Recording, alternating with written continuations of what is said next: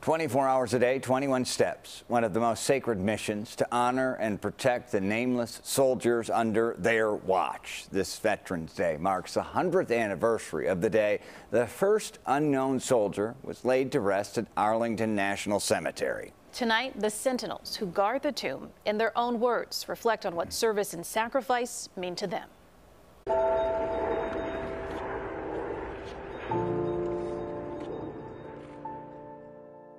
November 11th, 1921. Mr. Secretary of War, and ladies and gentlemen, we are met today to pay the impersonal tribute. The name of him whose body lies before us took flight with his imperishable soul. We know not whence he came, but only that his death marks him with the everlasting glory of an American dying for his country.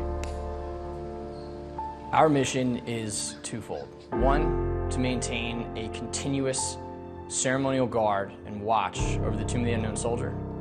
And the second aspect is to ensure that every visitor from this nation, from every nation, witnesses the highest standards and traditions of not only the United States Army, but this nation.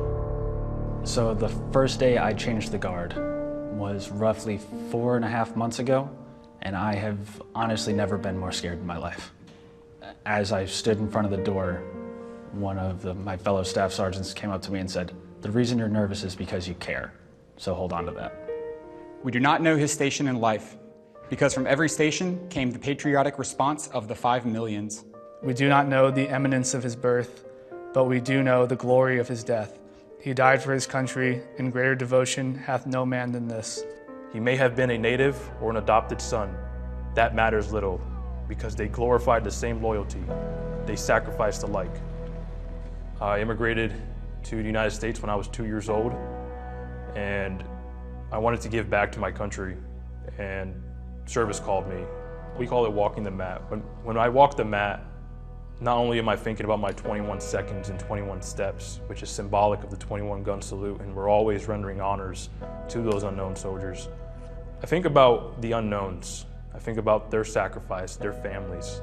It is a lot to carry with us, but it's a responsibility someone has to take. We take our job very seriously. We have been guarding continuously since midnight 2 July 1937.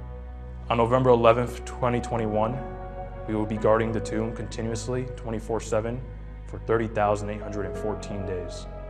Snow, sleet, whether it be heavy winds or hail or, God forbid, tornadoes or hurricanes, we're still expected to go out there and do the same job to the same level of proficiency.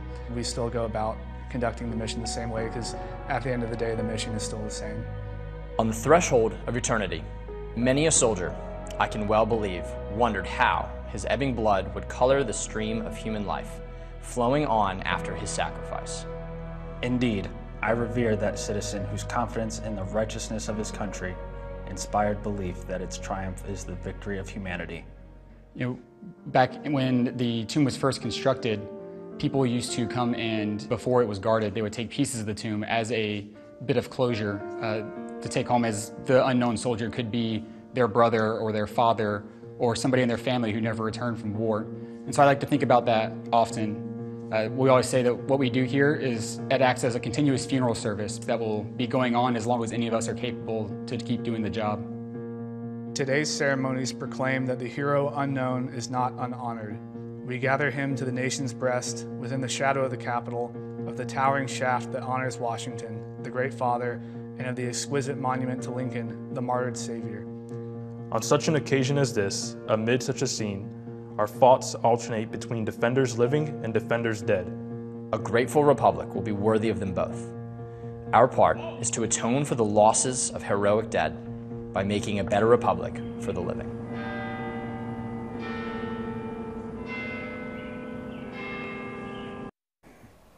And we'd like to thank our veterans here at CBS 2. Yeah, Brad Johnson and Mario Carrasco, and the millions of other veterans across the country for their service.